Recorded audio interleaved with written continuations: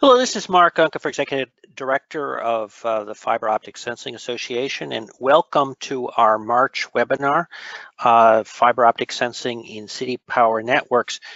We are going to have a slightly different approach this time. This time we're able to show a case study involving a customer, but leading off the webinar presentation will be Doug Norton, currently Vice President of Engineering of Fiber Optic Pipeline Solutions, and he will provide some of the technical background, but he will be joined by Ken Jenkins, who is an engineer who's been involved with the project for Indianapolis Power and Light. And we're really privileged that this particular installation has been recognized by the Edison Institute as one of the finalists for one of its leading technology projects. So we'll hear more about that, but it is something that has very much been acknowledged as being state of the art. So Doug, we look forward to your presentation. Thank you, Mark. I appreciate that. And as I begin here, I would like to just state that FiOPS, Fiber Optic Pipeline Solutions, we were formed in 2014 by NKT, now under NKT Photonics.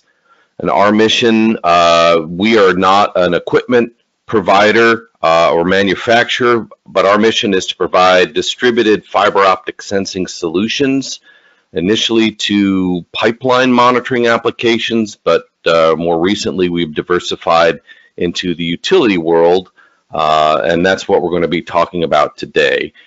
Just a little more about how we came involved with Ken at IPL. We were introduced through one of IPL's cable suppliers, which was AFL, and AFL was aware of what FiOPS's capabilities were in providing distributed sensing solutions.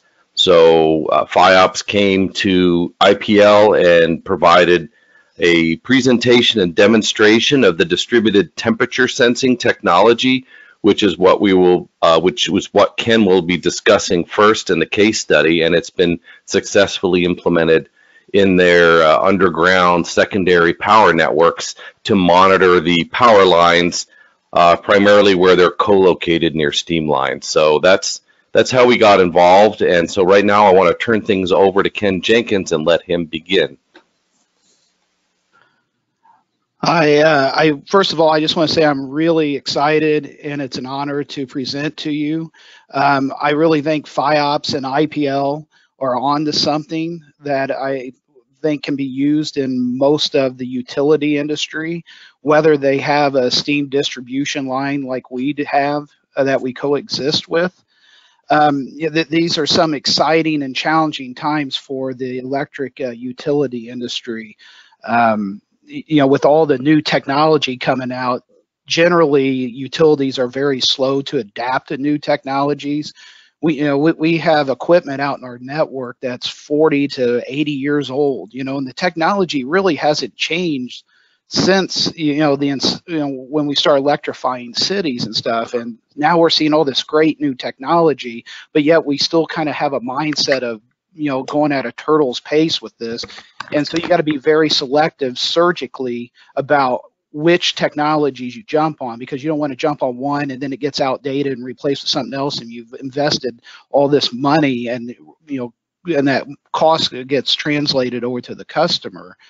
One of the challenges I see in the future for the utility industry is microgrids. I envision probably in about 20 years, you could probably go to your local big box hardware store and pick up your own generating unit for your personal use, and then your neighborhood would be interconnected. And all of us kind of see is we're going to need to change and become almost like a middleman, like an interconnect all these neighborhoods and all these little microgrids and be less of a generator. So it's really shaking up our industry. And if we don't adapt, I could see us going out like the newspaper industry. An example I like to share is, the difference between Sears and Amazon. Sears used to have a really robust distribution system, and they could have been the next Amazon, but they didn't see it coming. They didn't adapt with the change, and now they're a dinosaur and they're going extinct. So with this presentation, I'm going to give you a little background on Indy and why it's an important city for our country, and and the local economic impact. Just little fun facts about Indy that most people probably wouldn't recognize. Indiana's a flyover state. Indianapolis is a very small town, in my opinion. I liken it to the world's largest small town. And then I'll go into kind of like what led us into where we are today, some of the issues, and then how fiber optic sensing is helping us provide an even more reliable system. So on this slide, here's a little statistic about our system. As you can see, it serves 2,600 customers. It has 72 miles of primary cable, a little over 37 miles of secondary cable, a little over 1,200 manholes, and then we have 140 network vaults, and within those network vaults is roughly about 315 network transformers. That's changed a little bit since I've done this graphic, but it hits the point. We have a small to medium-sized network. Con Ed in New York has just a tremendous size. I mean, they just dwarf us. They're the largest in our industry. And usually when Con Ed does something, all the other utilities with networks kind of follow. And so this technology, Con Ed hasn't used. So it's kind of cool for once being the ones kind of leading the way. And with this slide, the most important figure on here to me is those 2,600 customers. And with IPL's overall service territory, that 2,600 customers really isn't that much. And as you can see, it only accounts for 3.6% of our load. And this network is within a mile square of our downtown area. But you got to kind of think what Indianapolis represents. It's one of the amateur sports capitals of the world, and plus we have the Indianapolis 500 that draws anywhere between 200,000 to 400,000 people for about half a month, and so a lot of economic impact. There's we've hosted the Super Bowl, all the NCAA championships, Final Four tournaments. There's just a lot going on in Indianapolis. And another thing about Indianapolis, we have large conventions here all the time. It seems like every week there's a convention going on. And the reason why we have such a robust convention industry is Indianapolis is within a day's drive of 70% of the United States population.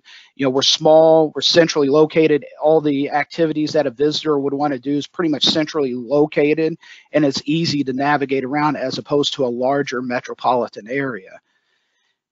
And in fact, the economic impact of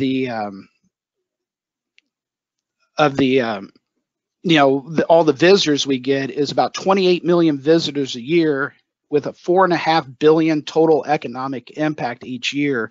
So it's very important that Indianapolis Power and Light provides safe, reliable energy, because I look at those 2,600 customers are actually 28 million visitors that come down to our to visit us, and there are 28 million temporary customers, and it'd be really terrible if we started having a lot of power outages. It would definitely affect our conventions industry.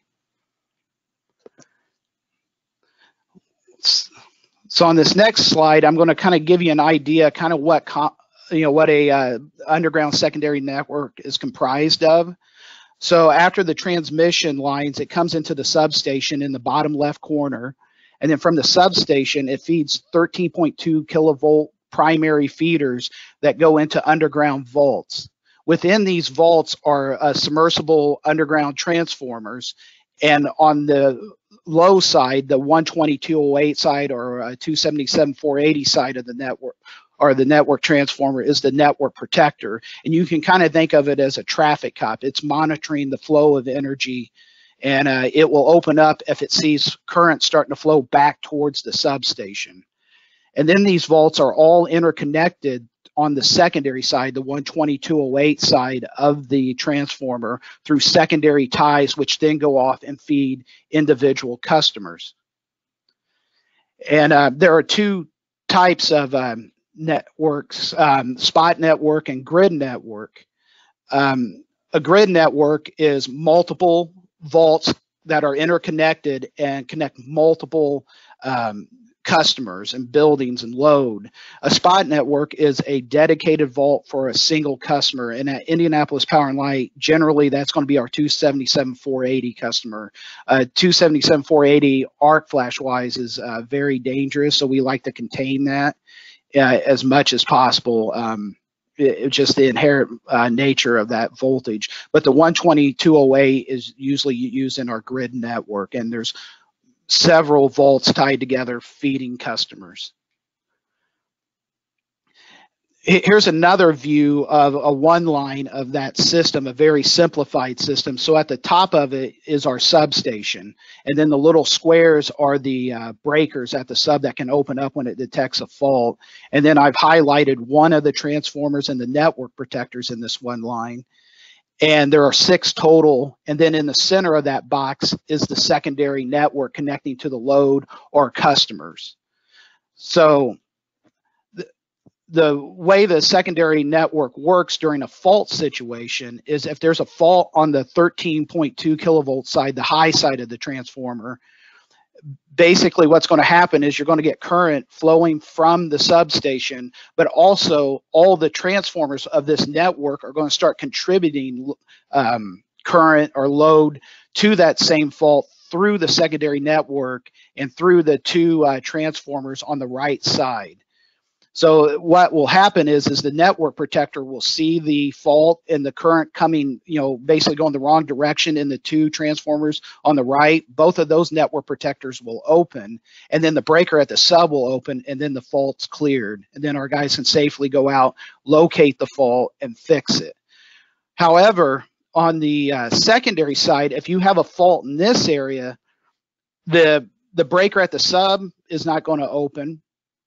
The network protectors are happy because it's seeing, the current's flowing in the right direction. And so what it happens is it treats this fault as a load. And the system is more than happy to keep feeding this load. And that's what causes the fires and stuff that you see in our network, which I'll show you some examples of. So this first video is just some news clips of some of this stuff that happened to us a few years ago. And then at the very end is a clip of something that happened in Buffalo, New York. But it gives you a good example of the kind of faults that can be problematic for us.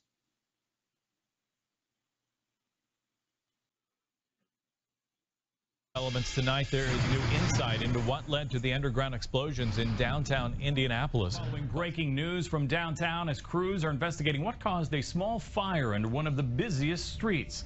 IPL officials tell us a primary oil chamber failed and flames broke out in a utility vault in the 400 block of Mass Ave just before 9 o'clock. On that underground fire, which sparked manhole explosions downtown, power outages, and some major traffic backups yesterday. Today, state regulators are stepping in, holding an emergency meeting to get to the bottom. The decision to open a formal investigation into IPL's underground system failures is very, very unusual.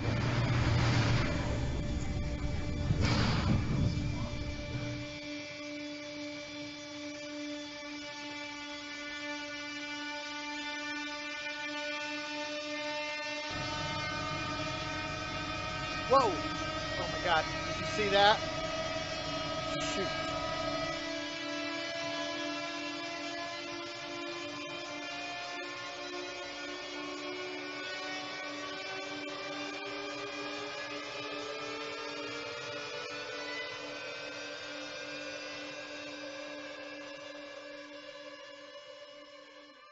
We were pretty much evacuating the building. We were waiting for the children to finish evacuating. Watch yourself, watch yourself. Heads up, heads up, heads up, heads up, heads up, heads up!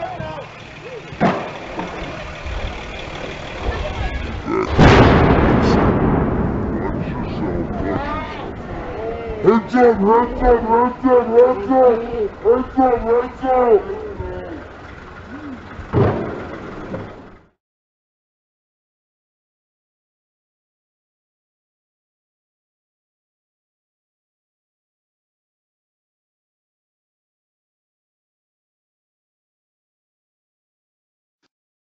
Okay, basically that Buffalo event, that manhole cover weighs about 300 pounds, and it went about 10 to 12 stories in the air. So you see a lot of the pressure that can be built up to launch these manhole covers. And what you're seeing here is our March 19th event that was captured live on the news. We had the event, the news was reporting it during morning rush hour. And this was happening as the helicopters were flying over, and it happened to go over the live news. Very embarrassing. Fortunately, with all our incidents, no injuries. So that's the main important part, is there were no injuries. And we constantly are striving to make the system better. But there are times where you have to be more proactive. During that event, we were going through a rate case that was only about 2 months old, and it usually takes a good year and a lot of years of work to prep for a rate case. And after that incident, the IURC, who's our regulatory board, called our senior leadership in for a meeting, and it was a 2-minute meeting. And in that meeting, they said that we're stopping your rate case and launching a formal investigation into your system. It is a very invasive, thorough investigation, but we are completely an open book to them. We were very forthcoming with them, and the end result was both parties were pleased with the results. And then the rate case was continued alongside the investigation in the formal hearing. In the end, both parties were happy with the situation, and the steps that we started making to improve the system. And what you're seeing here is some cable that was taken out of the area where you saw the screenshot of the news helicopter footage. And if you notice the top part of this cable, you can see what steam damage has done to the cable. And in Indianapolis, we have the second largest steam distribution system in the country, next to, I believe, New York. And I don't know how that's quantified, but that's the statistic I've been given. And but in essence, the steam is one of our big enemies. In fact, our two biggest enemies is road salt and steam. And if you zoom in closer to this cable, it'll show that this cable was manufactured in 2013, and this cable was removed March 2015. So at best, this was just a couple years old. Normally, our cable lasts about 30 to 40 years before you need to replace it. So it greatly reduced the life of this cable. And in this area, there was a steam distribution line that ran perpendicular to this line, and right where the steam damage was where the steam distribution line was. They had abandoned it in 2014, and if you go to Google Street Maps in this area, you can see them abandoning the steam line. But this area was right above the steam, so it shows how bad the steam is for our system. And at one time, IPL did own the steam system, so there's a lot of areas where we're in close proximity to steam, through our ancestors or our forefathers putting the stuff in, and maybe doing it on the cheap and running it in the same trench or near each other. But we sold the steam system in year 2000 is when we sold the steam company. Okay, and then on the next slide is another example of some steam damage to our conduit system. As you can see, this is what we call the Orangeburg pipe or fiber duct. And basically the steam in this area, you rendered this duct line completely useless. You can see it all blistered and bubbled up. We might be able to get a small fiber optic cable through there, but I wouldn't risk doing it. And if you were to try to pull even a small electrical line in there, chances are the jacket's going to get damaged. So these types of events led us to start trying to be more proactive, and that's one of the things the IURC criticized us on, is being proactive. And so we had to really step up and start going in a more proactive direction. And we first started thinking, okay, we know steam through our root cause analysis is one of our big issues. How do we monitor the steam and be able to proactively address the issues as they happen? And one of the ideas was to install some sensors in each manhole, all 1,200 of them, that would detect it. And, you know, that became very unpractical because we'd have to figure out how to get those sensors communicating back to our control center. How is it going to alert us? And then we'd have to maintain all those sensors. So through, you know, we realized that there wasn't really an answer in our industry. So we decided to step out of our industry. And that's when we got in contact with FiOPS and decided to go the DTS route. And what the DTS unit allows us to do is install a large linear sensor, as you all know, and eliminate the need for all the sensors and the maintenance and the installation and the upkeep. And this is a snapshot of one of our routes. I believe it's our route 2. And you can see the wide varying temperatures along this route. They're all over the place. And those 2 spikes were addressed and taken care of. And the reason why you're seeing the mirrored spikes is because the cable goes in the manhole and then comes right back through it. So you're seeing a double image or a mirror image of that. But there was a steam issue there. We contacted the steam company and they were able to rectify it. Now it's around about 95 degrees ambient temperature in that manhole. But we have about, I would say about 11 kilometers installed thus far, about 36,000 feet.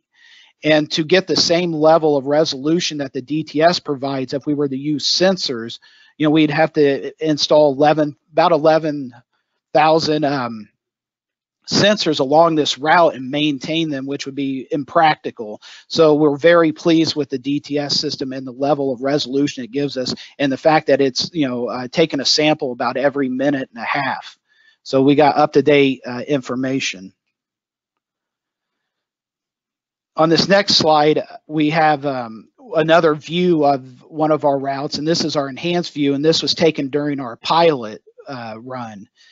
And if we zoom in closer on this pilot run, you'll see a hot spot that was detected by the DTS during the first weeks of the pilot. And what we have here is you got the steam line that's red, and then the S with the circle is a steam manhole cover. And usually when you see this concentrated of a hot spot, that means that there's a perpendicular line running across our duct bank. But as you see, there's no steam line. So we had to dig through our old records, and we realized when they redid this area of the city, there was a service line going into the building that used to be there. Well, when it was retired, it wasn't retired properly, so there was a steam leak over by the manhole, the steam manhole, and then it found the easiest path, which was that pipe running to where the building used to be, which was right underneath our line. And here's the temperature trace of that event. And so we installed the pilot route in late June of 2016. And as you can see on this chart, on July 4th, the peak temperature, you know, was around 114 degrees on that second little hump there. But as you can see, the hump on the left actually started rising a lot more. And then by July 30th, which is the red line, it was about 138 degrees Fahrenheit. And so when we saw this, you know, we were able to get with the steam company and say, hey, that there's a, you know, you got a steam issue about 60 feet south of our manhole, and they were able to dig it up, and sure enough, they found that abandoned line. They were able to retire it properly and also fix the issue in their steam manhole. And you know, we were able to correct this before it started doing damage to our conduit and to our cable. To replace the conduit in an area, it cost us about $200 to $300 a foot in downtown Indy to replace the conduit. And this was about a 250-foot run of conduit. So if we would have lost this, it would have been we probably wouldn't have known it had collapsed and deformed. And then we would have, if we had an emergency where we need to replace a feeder, we would have to dig up the street, and it would take us a long time to restore power on that feeder. And we wouldn't be running at ideal conditions with our resiliency that we normally like to have. On this next slide is another example of what the steam does to us. And this is also along our pilot route. And as you can see, there's a hot spot there. And if you notice the little orange area in this area, If we go to the next slide, once we open or had the steam company open up the ground, you'll see what that orange area was. As you can see, the outer pipe has been completely degraded. The insulation between the outer pipe and the actual steam line is completely gone. And if you look on the right-hand side of the picture, right above the steam line, you can see our gray PVC conduit for our duct bank. They damaged the outer concrete encasing when they were opening this up, but you can see how close our duct bank is to the steam line. And the issue with the steam, not only degrading our cable, it derates it. And as you can see, this is a quick and dirty calculation using SimCap to kind of see how much amperage we can actually use on our cable. And this particular cable in this duct package is normally rated for about 320 amps before you start derating it. And what happens is basically you're voiding the manufacturer warranty, because now you're operating out of spec. If you run too much current through it, it creates too much heat, and then you start damaging the jacket from within. And with that external heat source as the steam line, it starts derating how much power you can actually utilize on that cable. And as you can see, instead of 320 amps, with this rough calculation, we can only probably squeeze about 295 amps through it. If that cable was moved and was in the closest duct to it, now you can see the difference with that external heat. Now we're only down to 250 amps that we can actually use, so we're losing the efficiency of the cable before we actually start doing damage ourselves. Luckily, in our system, our secondaries normally don't see that kind of amperage. So really, we wouldn't approach that in normal conditions, but if we had a couple feeders out and that secondary tie is helping backing up other transformers that might be down, then you would see this in rare cases where we would be approaching that rating limit. On this next slide is a video that was taken in late June of 2017. And in this video, please pay special attention to the upper left corner. What you're seeing is some smoke coming out of one of our underground vaults that has a transformer and protector. And right next to it, you can see a little puff of smoke. That's a manhole. And here in a few seconds, once the video starts playing, you'll see the manhole cover lift up. And it's one of our other things that we're being proactive about. As you see, the manhole cover stayed in place because it's a locking manhole cover. Now you see a car come by, and next you'll see another puff of smoke come out of the manhole. But the one thing I really want to point out is that car. That person in that car potentially could not, may not have went home that night. They would have either been in the hospital, or more likely they would have been killed if it hadn't been for that locking manhole cover. This is another thing that we decided to do after that news footage that you saw, is all our covers downtown are now lockable. They'll raise up about 2 inches and come back down. And, we've had them operate, and this is the first time we've had them operate on camera. So, it's a proof that this system works. And in my opinion, it potentially saved this person's life. So it's very important that we really make sure, the technology we buy into helps, provide that safe, reliable power that we're striving for. And in this incident, we also had the DTS system in this manhole, and you can see at 12:57 the ambient temperature was 95 degrees Fahrenheit, and then by 1:05 p.m. it jumped to 330 degrees Fahrenheit at the peak. And by that time, we were starting to arrive on scene and starting to cut away the secondary to isolate the fault. That first puff of smoke you saw happened a couple minutes before the 1:05 mark. And the sampling rate of this was about 1.5 minutes, that we have on this. So, it's a really good proof of concept. It showed that we could detect the fire, and hopefully with some more thorough investigation, maybe we can start predicting when these are going to happen and stop it before it becomes an event, is our hope. So the next aspect of the presentation is about the distributed acoustic sensing.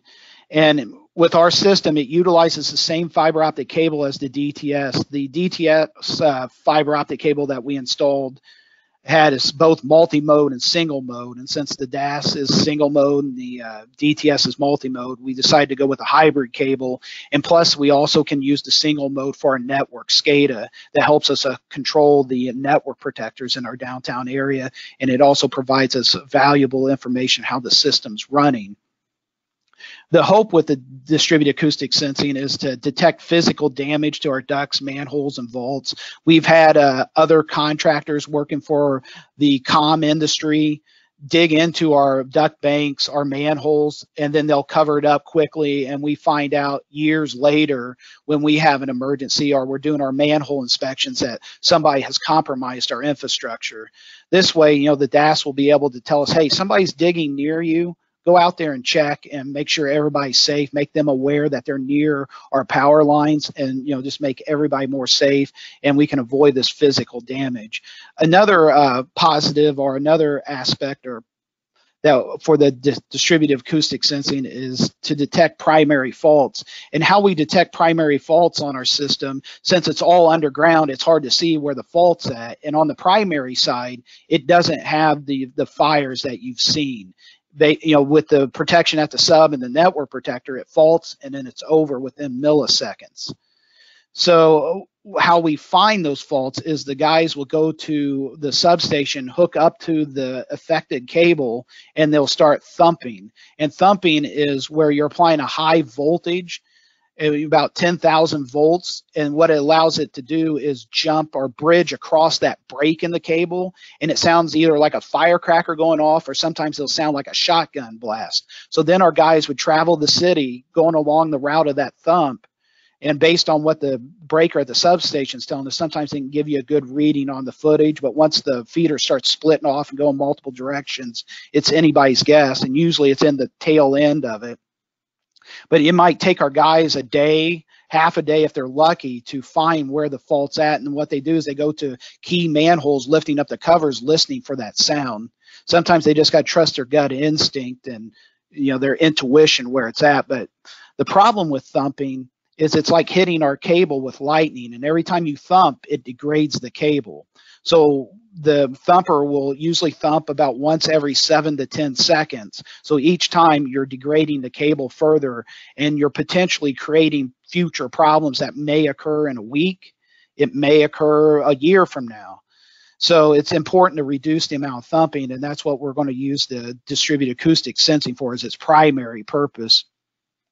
And then the last part is we're hoping to you know, detect secondary faults, and I can get in that later if anybody's interested.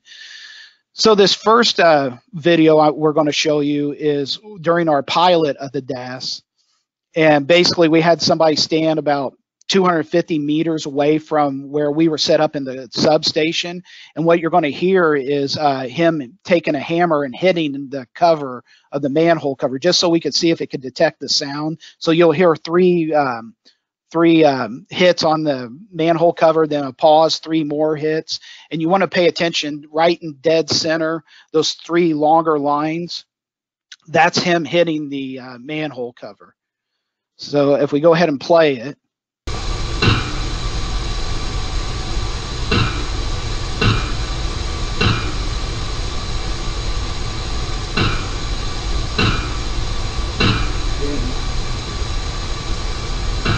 Good. Okay, that's good, Tony. We're good. Thank you. Okay, so that was simulating the hammer being hit. And before I show you the next example, a case study that we did on the pilot, I want to show you an example of what thumping actually looks like. So this is something I took at a latter date at a different area of our network. And if we go ahead and play the video, I can you know, you can get a good idea what the thumping sounds like.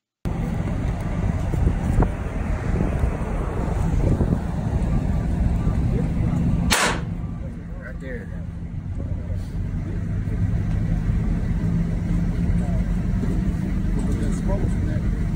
Yeah, from the first. What does that tell you? Okay, this is on our pilot DAS that we did. And if you look at the left-hand side of the screen, you'll see that the map is just kind of centered on just a generic location along the route. And then on the right-hand side, you'll have basically the kind of what we call the waterfall, what it's hearing. And over around the 270 mark, you'll start to see the thump coming in.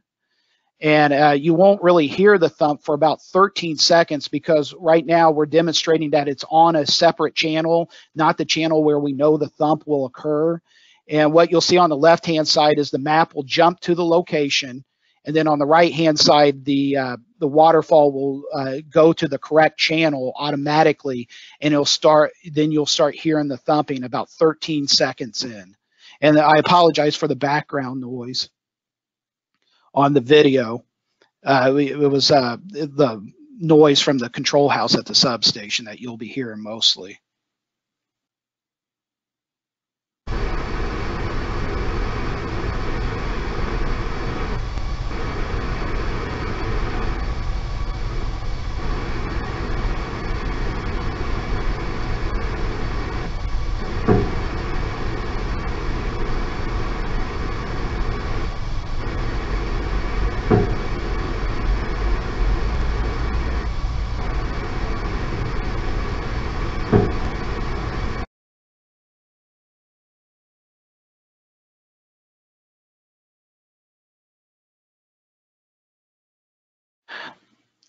Well, another great aspect about the DAS system is for our crew leaders who are thumping at the time, all they get is an email alert, and which pops up on their phone, and with a Google link, you click on that link and it shows you approximately where that thump is. So they can thump the cable about 10 times.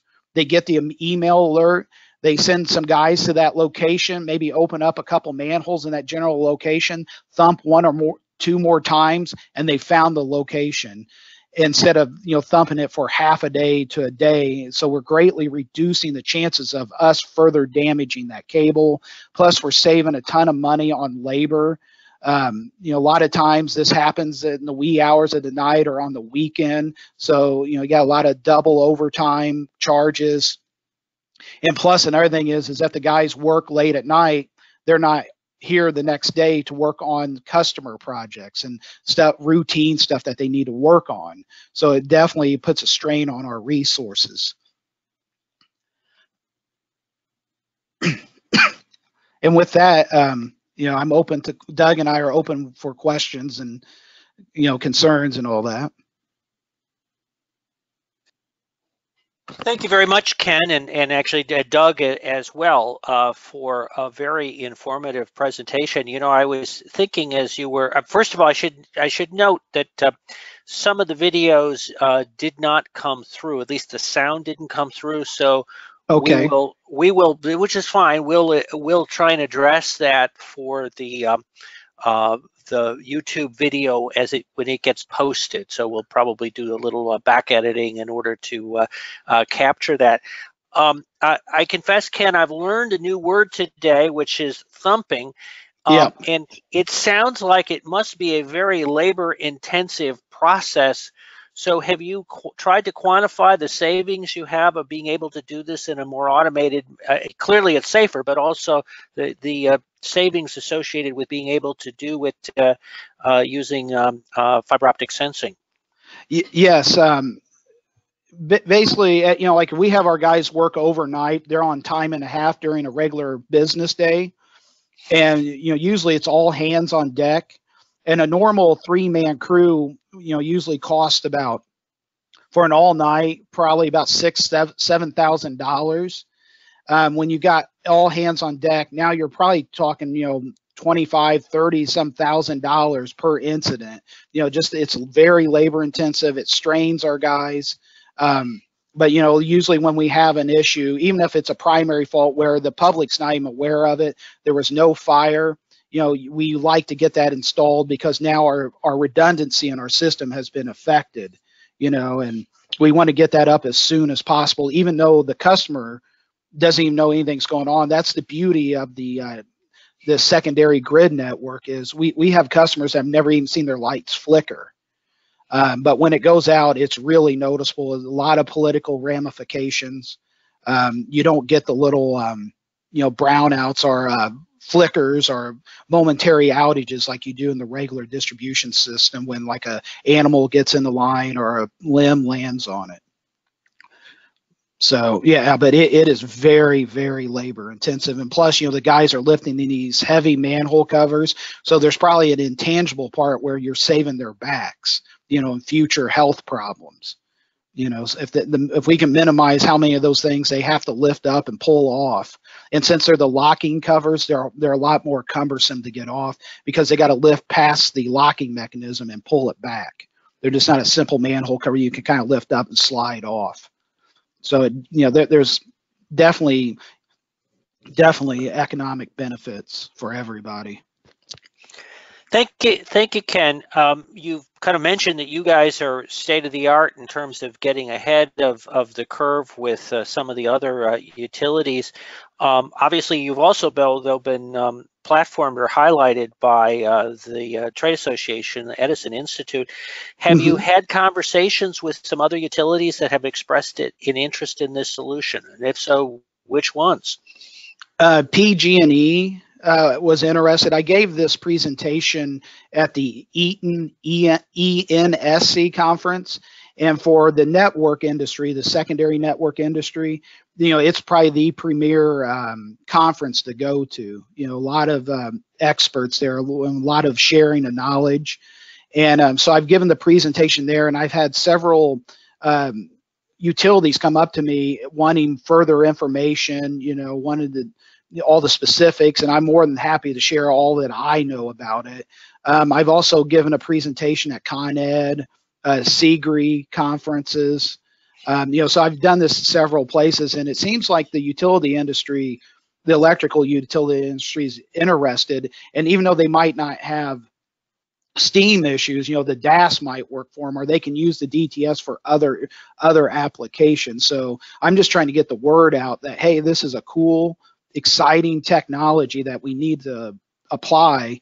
But unfortunately, like I've stated, the electric utility is a very conservative industry, and we sometimes move a little bit slower than I would like at adopting new technologies. But since you're dealing with, in the end, the customer, it goes towards the customer's rate. You have to be responsible of that and not wasting money. You have to be very surgical and very precise at what technologies you implement.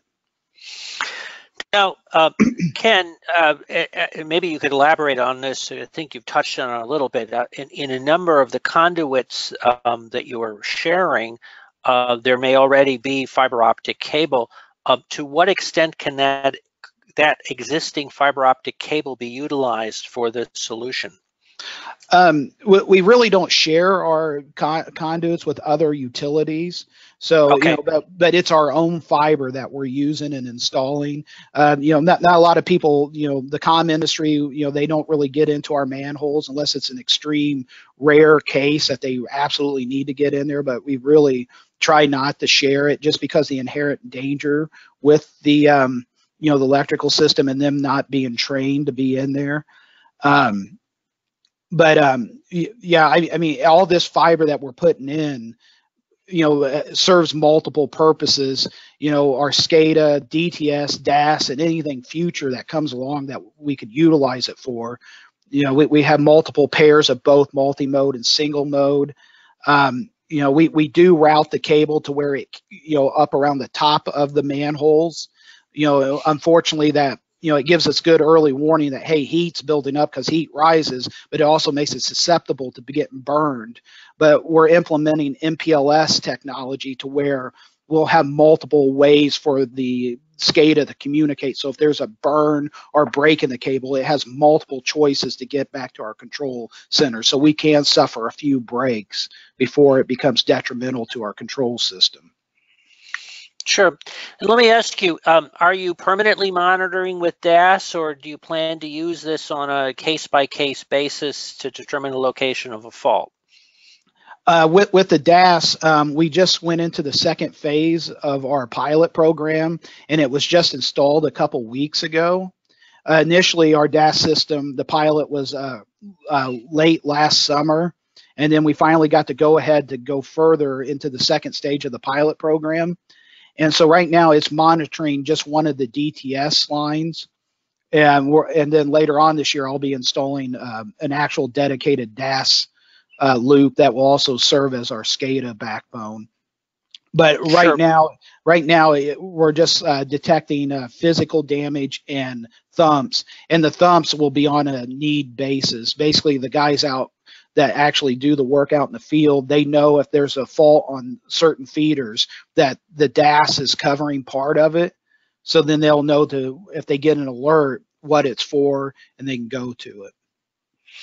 And actually, you may want to help just explain the different parts of DTS and DAS systems that you're using, such as spectrometer and the device that you're using to send the signal. So you may want to just kind of clarify the distinction between those.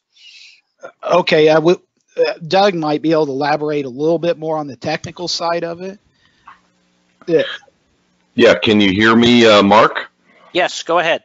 So the question was, what is the difference between the technology you're talking about and the DAS and the DTS? Yes, and how you're using it. Well, yeah, I mean, basically, as Ken showed, the DTS is monitoring the temperature using a Raman backscatter over a multi-mode fiber. As you mentioned, the cable has both single and multi-mode, and that DTS system is measuring the temperature events predominantly driven, as Ken suspects, from the steam lines, and that gives them alerts.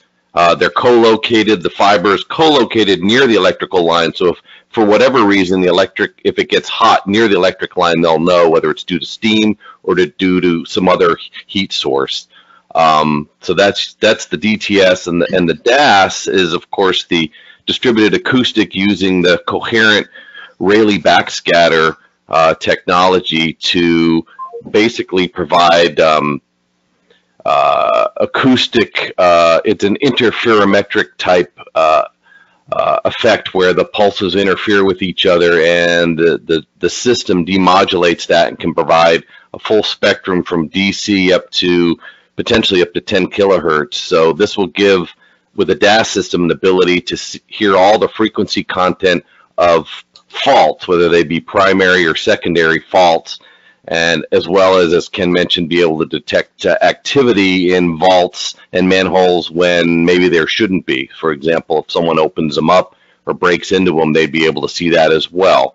But the technology, again, that DAS is using the single mode fiber, again, coherent Rayleigh backscatter system. I hope that answers it.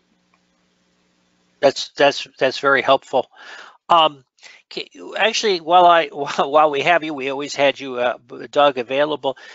We talked before about in the Indianapolis installation, they don't share their conduits with other utilities, so there's not going to be fiber optic cable already there.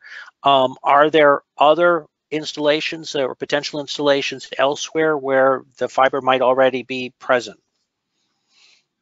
Yes, again, the key is it where they need it to be? Ken knows, for example, in Indianapolis where the primary and secondary lines are. So even in Indianapolis, there is fiber installed for other datacom purposes, but what was there wasn't in the right areas to support what he needed. So that's the big question. But in the cases where if someone does an assessment and figures out, yes, there is existing cables with spare unused fibers, potentially either a DTS or DAS could be connected to those spare fibers to monitor for these same types of events, whether they be thermal events or fault-related acoustic events.